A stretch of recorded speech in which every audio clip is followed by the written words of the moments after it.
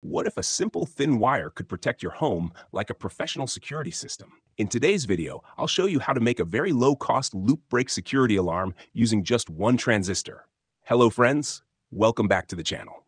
Today, I'm going to show you how to make a loop break security alarm circuit at home using very simple and easily available components. This circuit is cheap, reliable, and perfect for home security, door security, or room protection. Let's first see the components used in this project. One BC547 NPN transistor, one 100K ohm resistor, quarter watt, one buzzer, one 12-volt DC battery or power supply, and a thin wire for the loop. That's it. No IC, no relay, no microcontroller. Before making the circuit, let's understand the BC547 transistor pin configuration. When the flat side of the transistor is facing you, the left pin is the collector, the middle pin is the base, and the right pin is the emitter. This step is very important, so make sure you identify the pins correctly. Connect the collector pin of the transistor to the negative pin of the buzzer. Connect the 100K ohm resistor from the base pin of the transistor to the positive pin of the buzzer.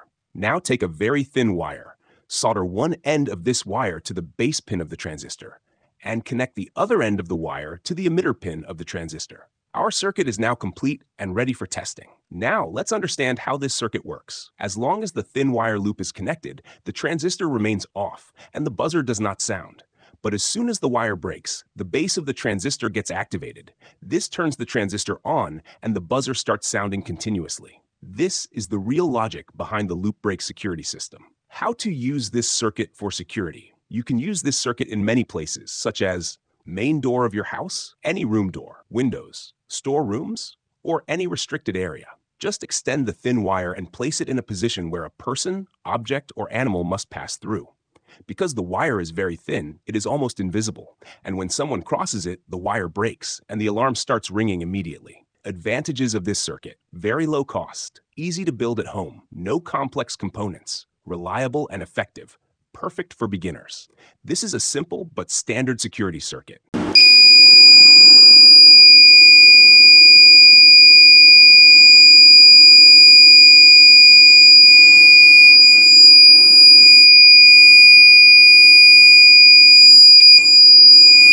As you can see, when the wire is broken, the buzzer starts ringing continuously, which means our circuit is working perfectly. If you found this video helpful, like the video, share it with your friends, and subscribe to the channel for more simple and powerful electronics projects. Also, comment below and tell me where you want to use this security circuit. Thanks for watching. See you in the next project.